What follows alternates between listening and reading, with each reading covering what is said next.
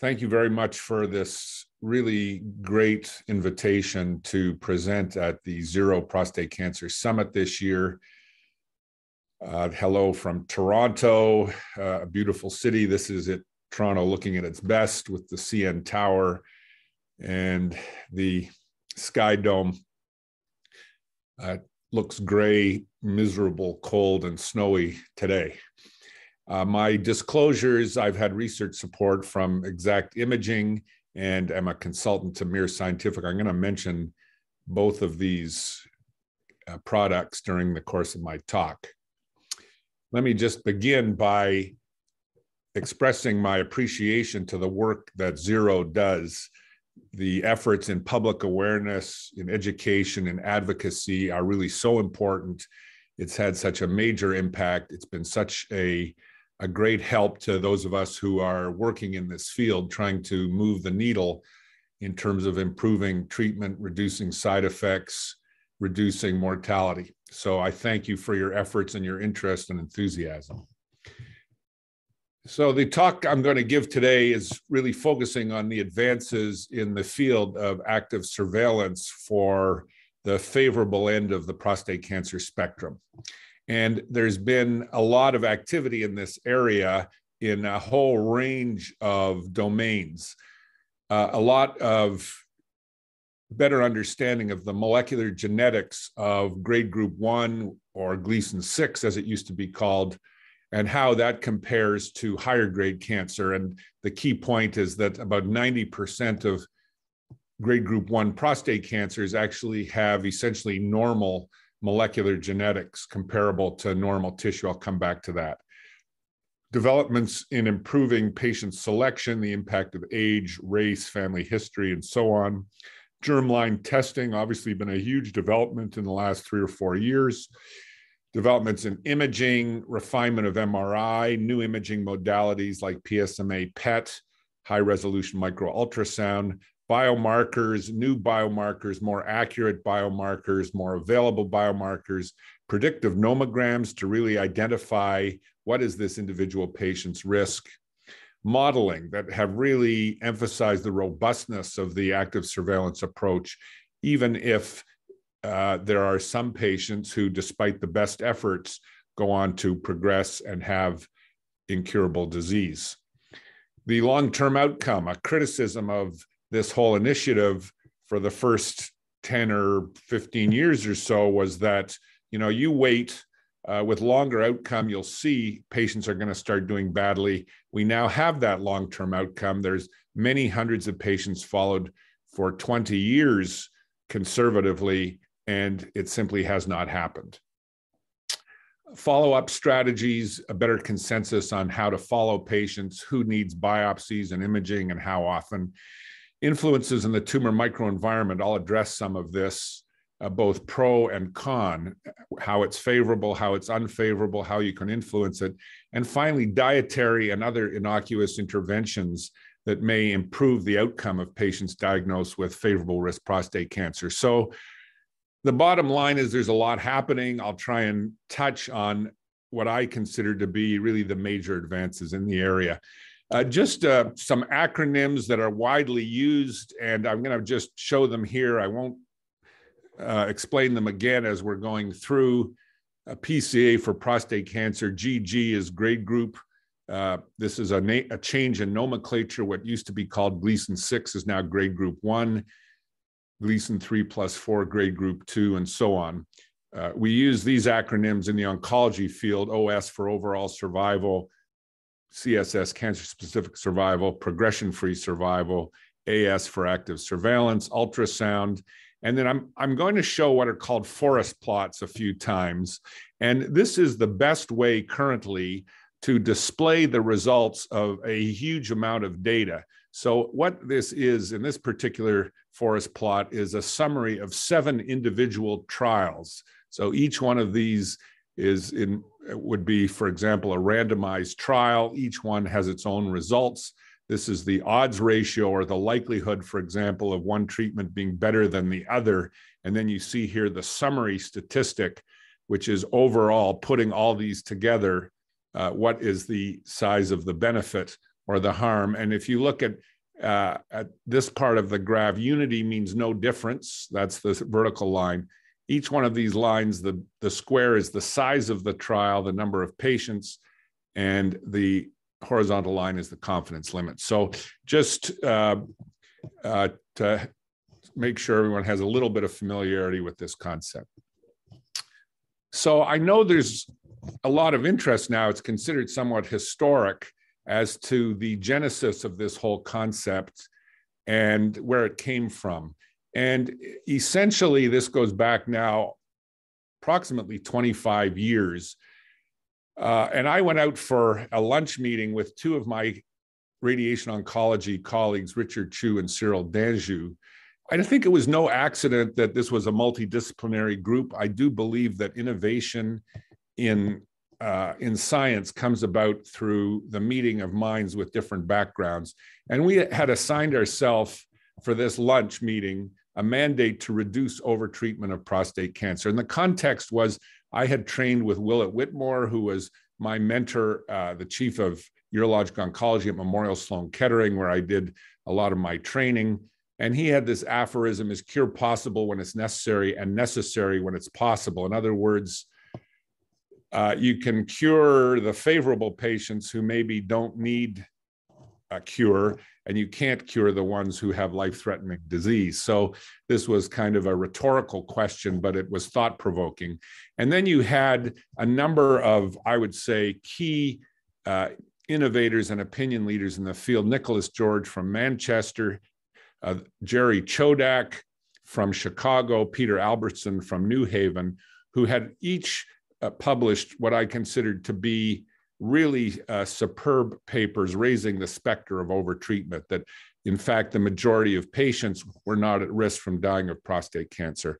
So our reasoning at the time was that most of the patients we were seeing, this was about 8 years after PSA came out. So we were still seeing this huge spike of incidence from the use of PSA. Most patients we were seeing had a mild elevation of PSA, went on to have a biopsy and were found to have low or intermediate grade prostate cancer, versus the ones who had advanced disease, almost all had a high PSA and higher grade cancer. So didn't it make sense to watch these patients and see if we could pick them up around the time of the transition to more aggressive cancer and treat them at that point. This was not rocket science, although at the time it was considered a very, I would say, provocative and challenging approach. And so the strategy we came up with, track the PSA, do the biopsy from time to time, intervene if their PSA kinetics look bad, rapid rise, in other words, in the PSA, or their grade became worse. There was the brand new Prostate Cancer Research Foundation of Canada. This was their first grants competition. We applied. They gave out one grant, which we were awarded of $35,000, allowed us to establish a prospective database, and we got the ball rolling. And now it is here more than 20 years later. There's about 1,500 patients in our database, and many with more than 20-year follow-up. And we had our first publication in 2002. We had 250 patients. We had no deaths. And this really led to a firestorm of controversy. And you had Pat Walsh, who was really the god of prostate cancer, the chairman at Hopkins, who devised the nerve-sparing radical prostatectomy. And his view was that the Gleason 6 patients were the ideal patients for nerve sparing because you could cure them with a high degree of confidence. They had a low chance of a positive margin. You had data from large databases like one's called Capture of tens of thousands of patients that around 95% of these patients were being treated with either radical prostatectomy or radiation.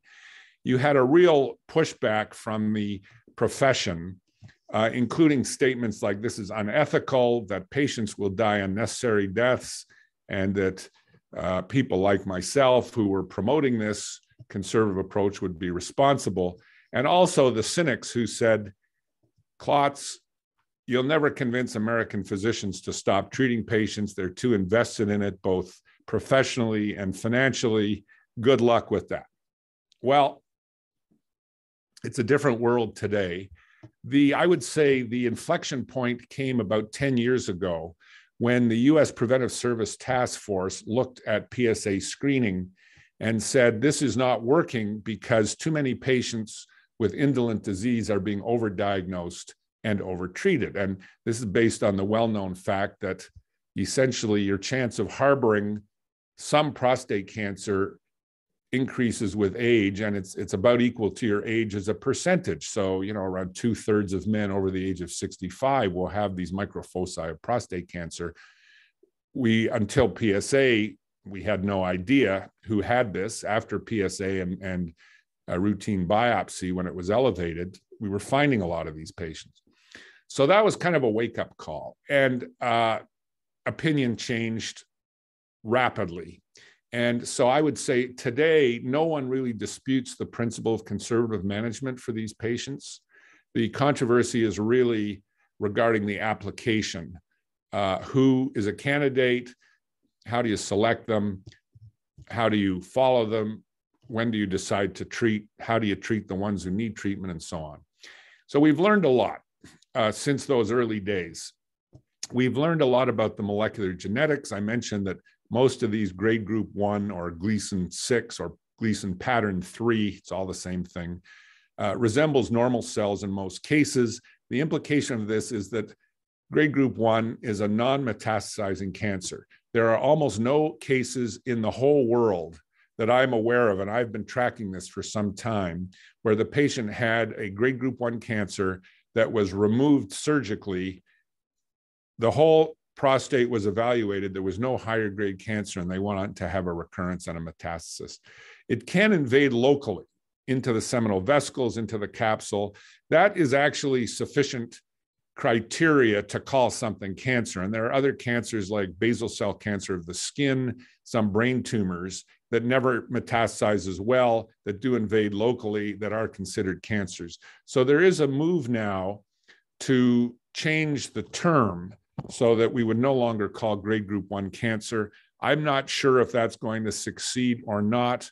I do think that grade group 1 cancer, although it doesn't behave like a cancer the way people think of it as a kind of lethal disease, it does fulfill the basic pathology criteria for cancer. So this is called a heat map of genetic aberrancy. And it's a little bit technical, but I just want to point out one or two things from this. These are individual patients, each one of these, many hundreds of patients. And the second line here is the Gleason score for each patient. It goes from light blue, which is grade group 1, to dark blue. And what you see here is called a heat map of genetic aberrancy, or another term is the average genomic risk. And basically what you see is it's not completely black and white, but there's a strong trend at the favorable end with few genetic aberrancies. Cancer, of course, is a genetic disease where the genes involved in cell regulation are altered. At the favorable end, it's mostly light blue or low grade. At the unfavorable end, it's mostly dark blue. But you see there's a few outliers, and the metrics are that grade group 1, 2% of grade group 1 are in this worst quartile or worst quarter of the genetic aberrancy. As soon as you have any Gleason pattern 4, so that makes it Gleason 3 plus 4, or grade group 2, 7 times more patients have significant genetic aberrancy. So the key point is most of these grade group 1 patients are very favorable. There's a small proportion who are not. And we now have many prospective data sets involving probably around 15,000 patients in total with long-term follow-up. I'll just show some of the recent ones. This is the one from Johns Hopkins, which is now over 1,800 patients, median follow-up 5 years, 0.1% prostate cancer mortality at 10 and 15 years. You really can't do much better than that. they had a restrictive approach to eligibility. In other words, they only picked the very low risk, the most favorable patients, and the payoff was really very few, almost no prostate cancer deaths. They did treat a lot of patients. So you see, by 15 years, about a third of patients had been treated with some kind of definitive therapy. This is the most recent data from Memorial Sloan Kettering, almost 3,000 patients, mostly grade group 1 on surveillance. And I just want to emphasize here, the overlapping curves are the risk of upgrading and the risk of treatment. So the approach that they took at Memorial Sloan Kettering, which is the same that we take, there's really only one indication for treating patients, and that is an increase in the Gleason grade to higher grade cancer. So that means that two criteria which are often invoked, which is bad PSA kinetics or a rapid rise in PSA, or an increase in the volume of low-grade cancer, are not considered criteria for intervention, and I believe that's correct. And here you can see they're a little more liberal with their selection. So 1.5% of patients metastasize at 15 years. Just to emphasize, there is no totally risk-free strategy, but I would argue that even if these patients had all been treated with surgery or radiation at the time of diagnosis, you would still have this small rate of metastatic disease. These are the patients who likely had metastasis from occult higher grade cancer at the time of diagnosis. So some of the questions that come up: what about young men or those with a strong family history? The thing about young men is that they have longer to live, obviously, therefore longer duration of exposure to an adverse event like progression to metastasis, but they are also much less likely to have high-grade disease that you don't know about. So this high-grade disease develops with time, and here is a systematic review. This is the forest plot I referred to earlier of a number of different studies, and you can see that younger men have a lower risk of biopsy progression, of upgrading, and so on. So while they have a longer period of exposure, they have a lower risk of actually having adverse disease. And this is some data that we recently published in collaboration with a group at Harvard.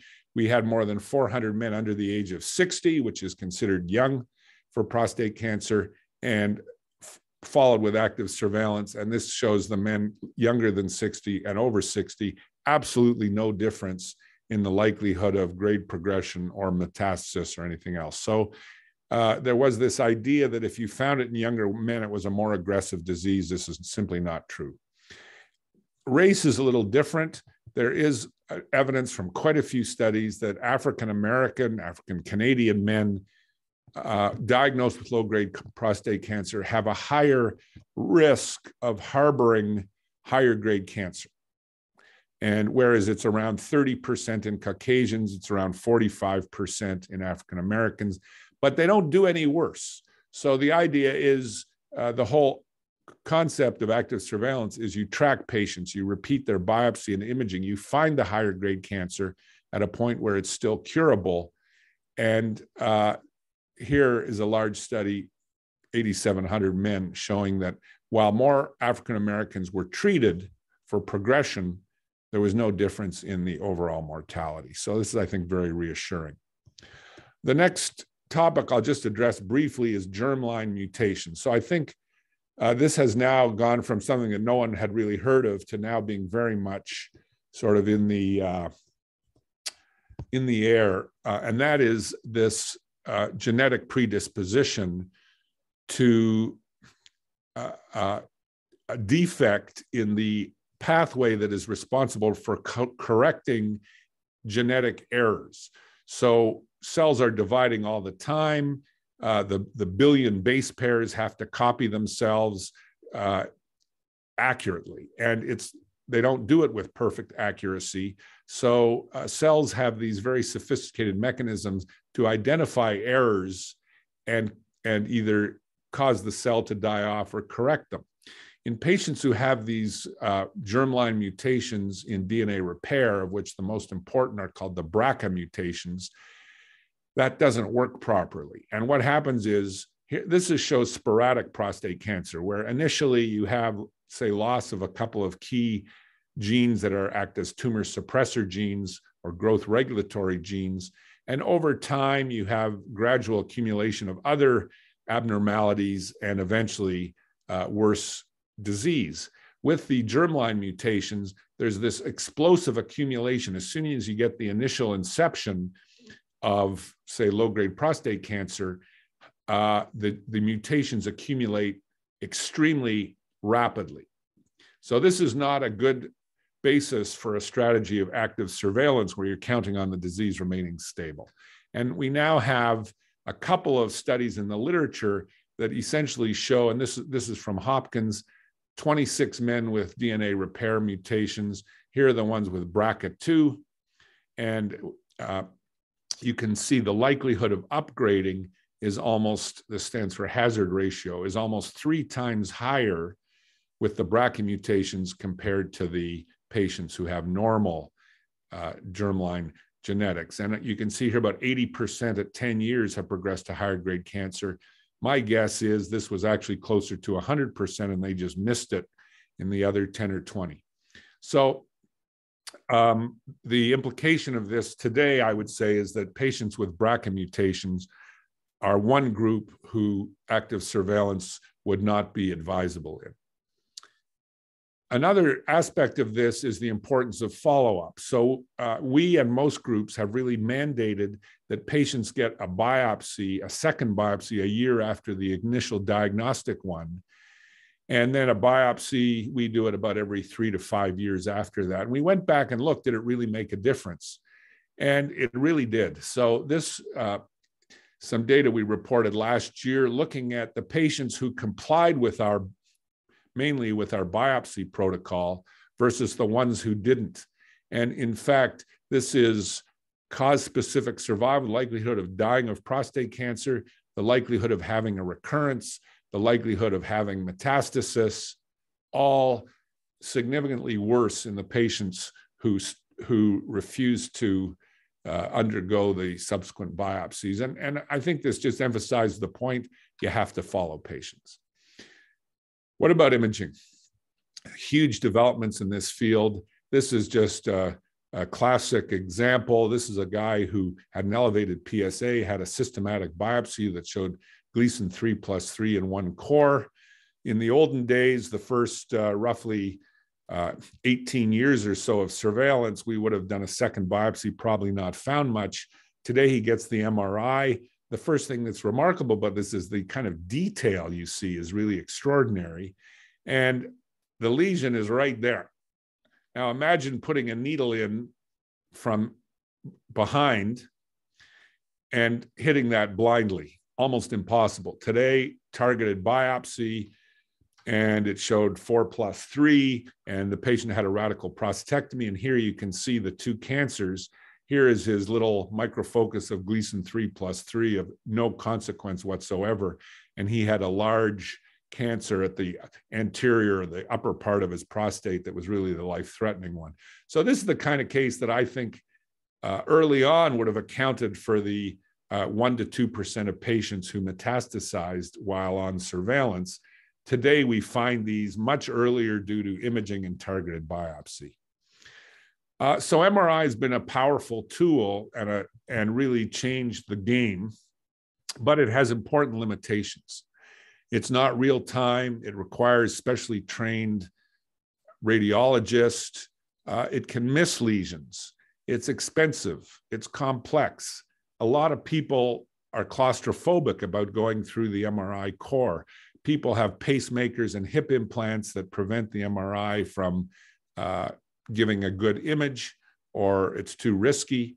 And not all people have insurance coverage. And certainly in many parts of the world, the resources to provide MRIs to patients are lacking to all the patients who need them. It's also not very accurate in terms of volume. This is one of the main limitations. And this study showed that the average prostate cancer volume was about 50% greater than the size of the lesion seen on ultrasound, on MRI.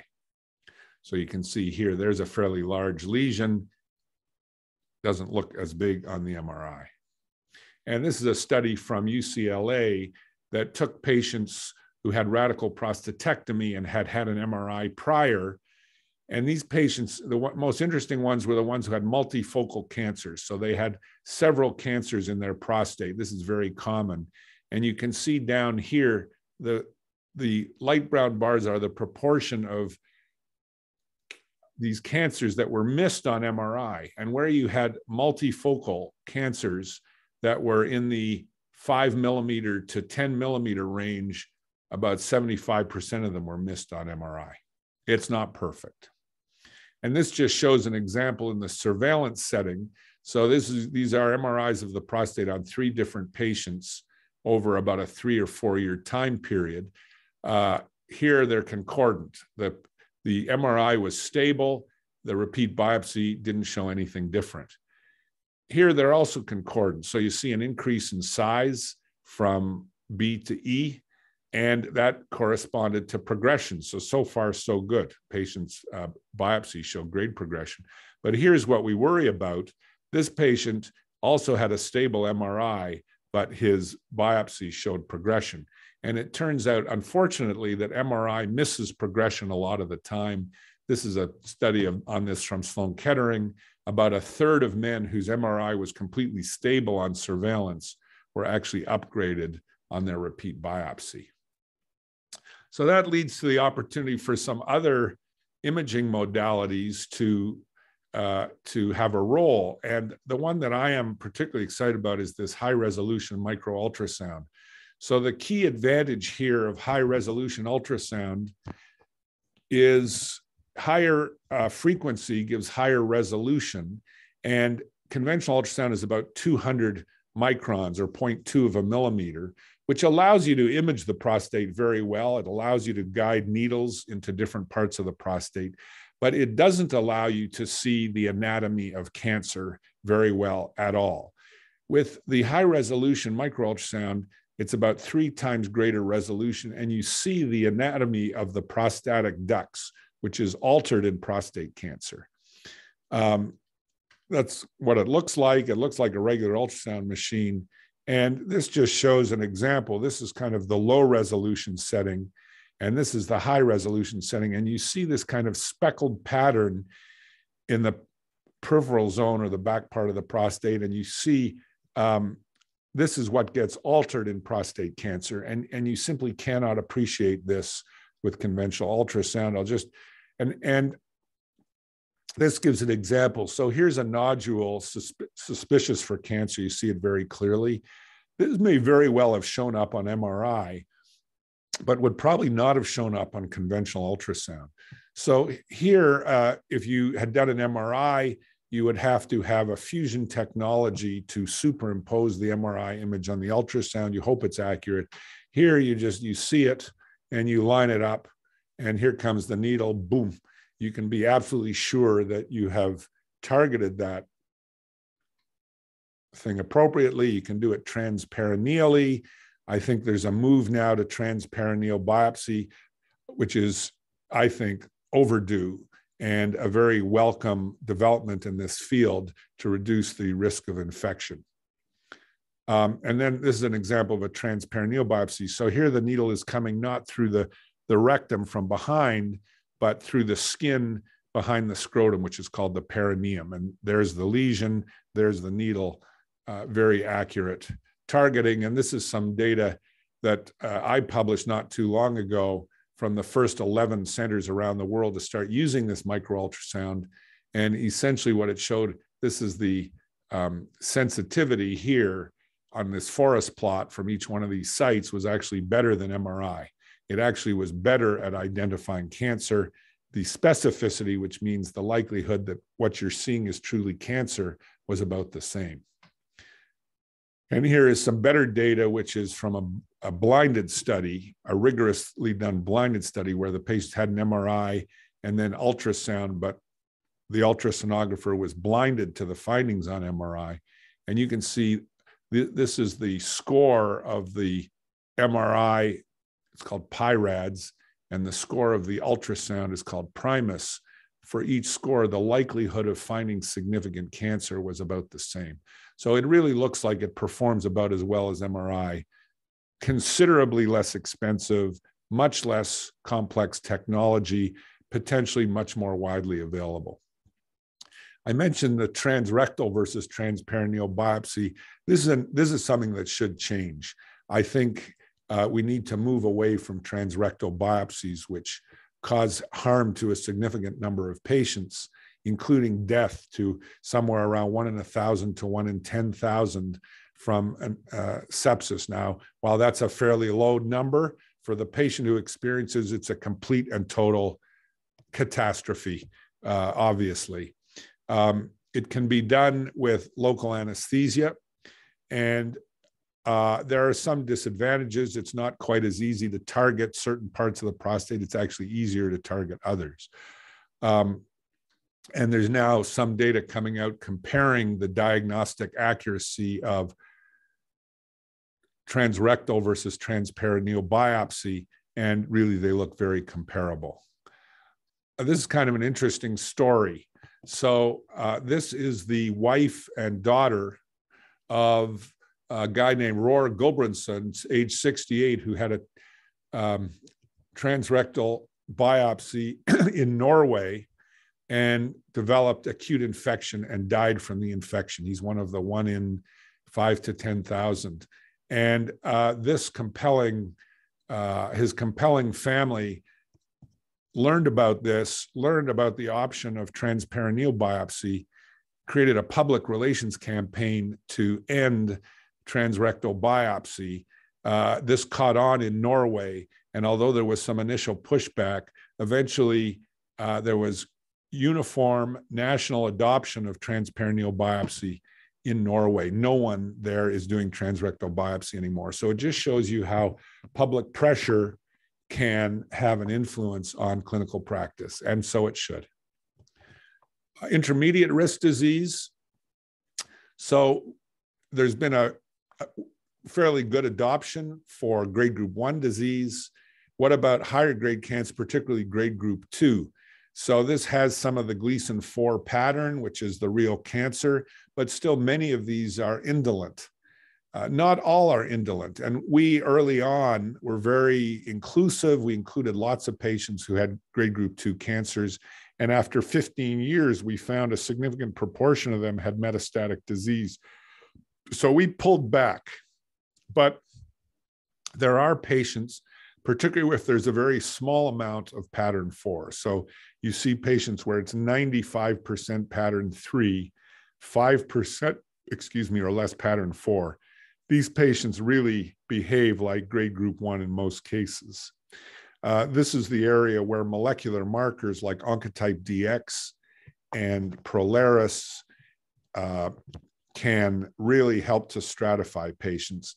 And the other option for these patients is focal therapy. I think for a lot of grade group 2 patients, radical prostatectomy is really over treatment. It's more treatment than they need. And so surveillance and focal therapy is very appealing for a lot of them. Biomarkers. So there's a profusion of them now. It's become quite a confusing area. You can look at protein, DNA, RNA. You can look at every bodily fluid, urine, semen, blood.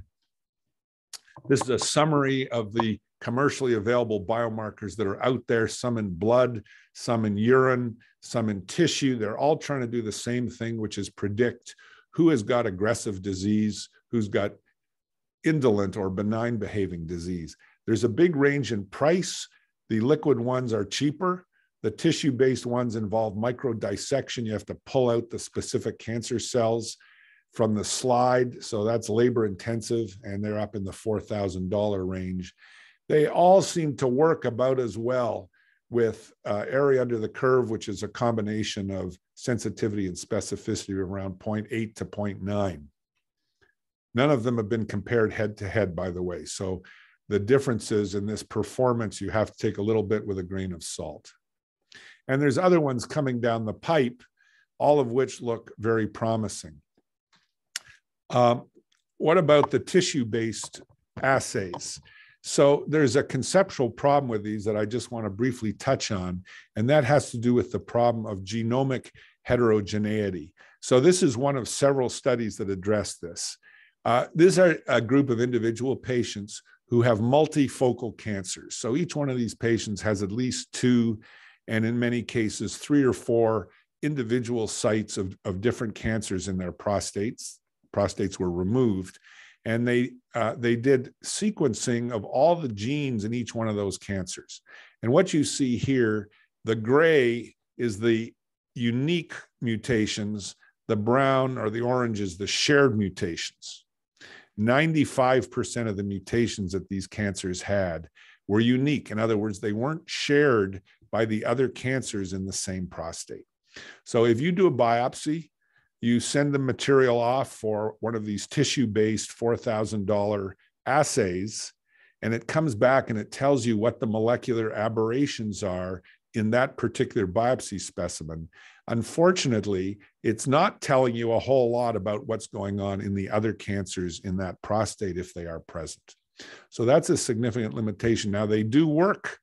They are predictive, but that's why at the moment, at least, for many patients, prefer the concept of the liquid biopsies, which get genetic information from every cell in the prostate. The one that I'm particularly excited about is called the Sentinel assay, which is based on urinary microRNAs that are excreted in the urine in exosomes, which are shed by cells, particularly cancer cells. There's many thousands of these have been described. This assay involves selecting out 442 RNA sequences, each one of which was predictive for the presence or absence of cancer and higher grade cancer. And this shows these exosomes, which are packaged by cells and secreted in the thousands by each cell. They're very, very tiny, but they contain important genetic information, particularly these microRNAs. And this is from the initial publication, which I was involved in, that shows the sensitivity and specificity, called the area under the curve, extremely high for the presence or absence of cancer, the presence or absence of prostate cancer. So you see, this is the area under the curve, 0.97, 0.96, compared to about 0.7 to 0.8 for the other assays that I showed. So this is not been approved yet by the FDA, but it's coming, and I think could be a game changer. And I think why it's a game changer, along this one as well as the others, is that the idea is dynamic risk profiling. So you imagine you have a patient on surveillance, and he has a genetic assay, urine or tissue or serum based, that's negative, and you follow him and you repeat the assay and it switches to positive. And if that is an accurate assay, that is a flag that now this patient needs to be reevaluated or possibly even treated.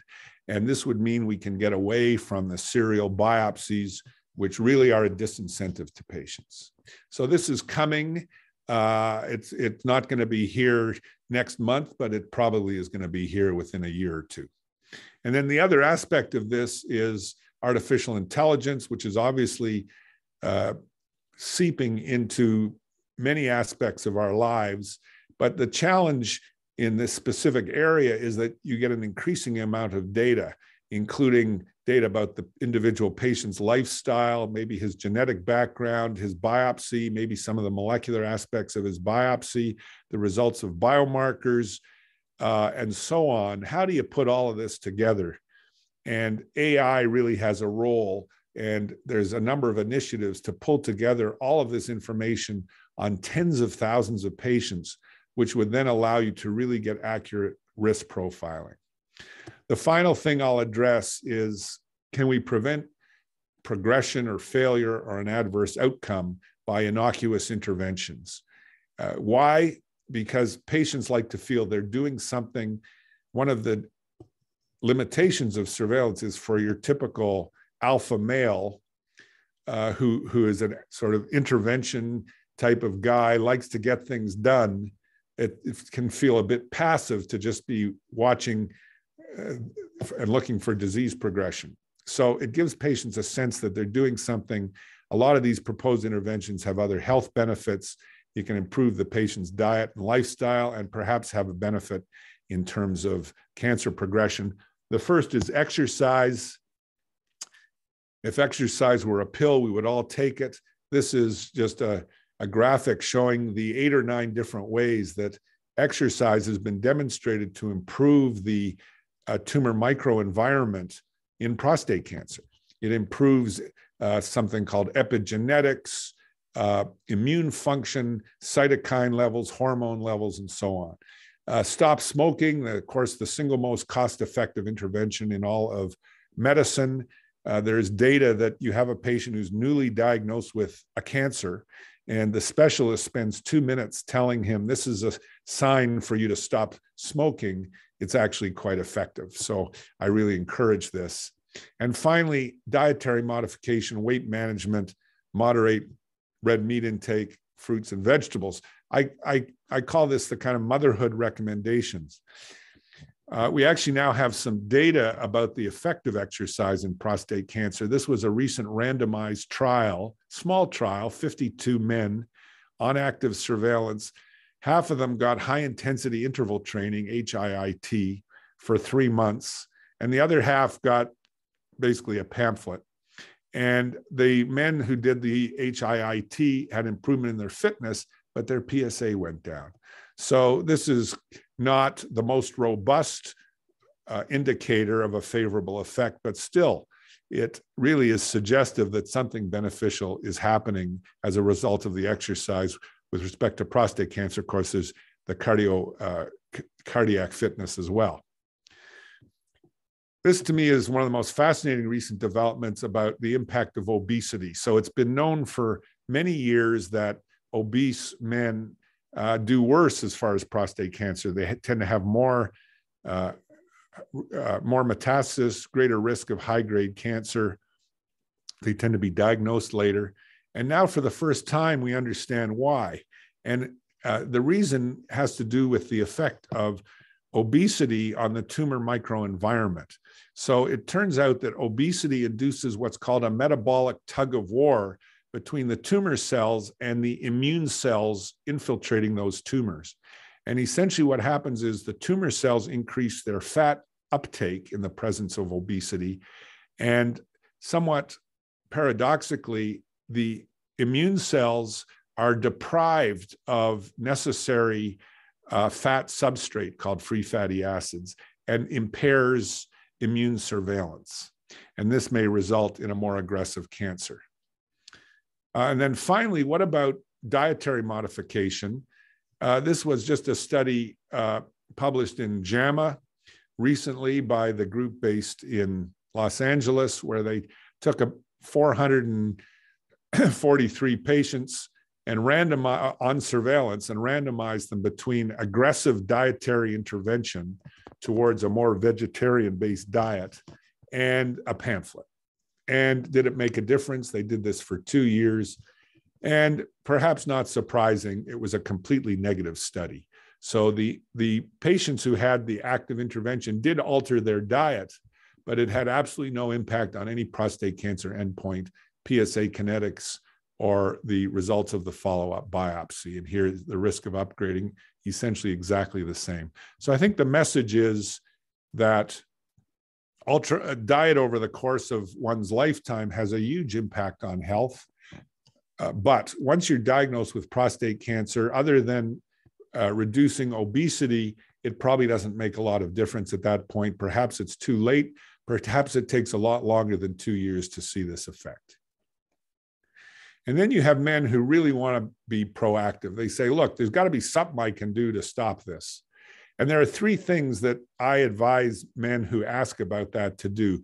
I emphasize there are no randomized trials. There are trials being carried out now, but there's no randomized trials published that show the benefit of these 3 things. But for all of them, there's a lot of inferential and indirect data. Vitamin D, low-dose statin, and metformin. And each one of these kind of a long story, but first vitamin D, and this I really emphasize, this is in northern climates like Canada, where because of reduced sun exposure in the winter, vitamin D deficiency is ubiquitous among elderly men. And there's a lot of data. This is another forest plot showing the relationship between vitamin D level and prostate cancer mortality. Very significant evidence of increased mortality in patients who have low levels of vitamin D. This costs about 3 cents a day. It has no adverse effects at the dose of 1,000 to 1,500 units. I recommend it. The second is statins. Now, many people are on statins to improve their lipids and for the cardiovascular benefit, but there's also a lot of evidence that being on a statin can reduce the risk of progression to prostate cancer metastasis and prostate cancer, likelihood of dying of prostate cancer. So these are, again, a summary of all these studies showing evidence of a benefit favoring statin. Statin does inhibit something called the mevalonate pathway, which results in some molecules that can stimulate prostate cancer proliferation. So there's very good preclinical evidence to support this as well. So I encourage men to go on at least a low dose of statin aside from the lipid benefit. And then finally, metformin. Metformin is the old diabetic drug. At a low dose, it does not lower glucose excessively in men who are non-diabetics.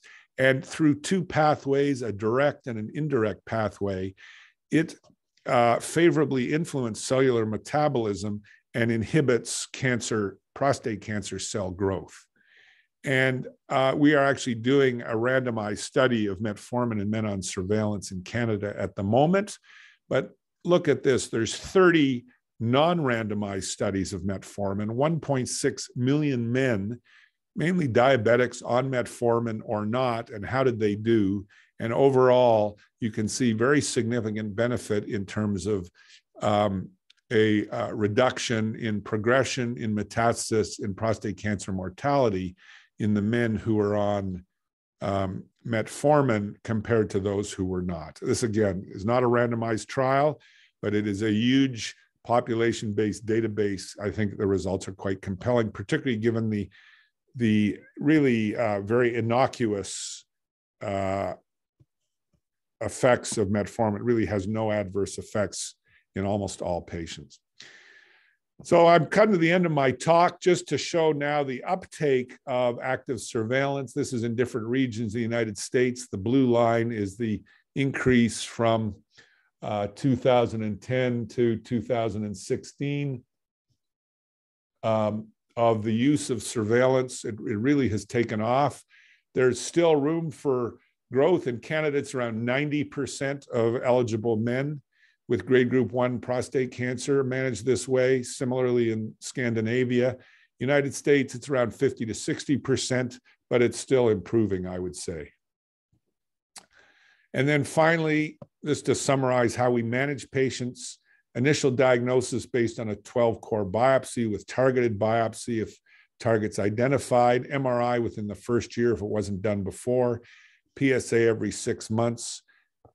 Repeat that biopsy within a year or within the first few years. MRI, we now do about every 3 years with a targeted biopsy if there's any change. And based on some of the data I showed about the limitations of MRI or high-resolution ultrasound, we still do the biopsy now about every 4 to 5 years. Transperineal technique, it's much more acceptable to men. Intervene basically for grade progression. And as I mentioned, we're moving towards a different world where we can rely, for example, on a urinary biomarker to identify the patients who are at risk. I'm going to skip this slide. Thank you very much for your attention. I hope we have some time for questions and discussion. Thank you again for the privilege of giving this lecture.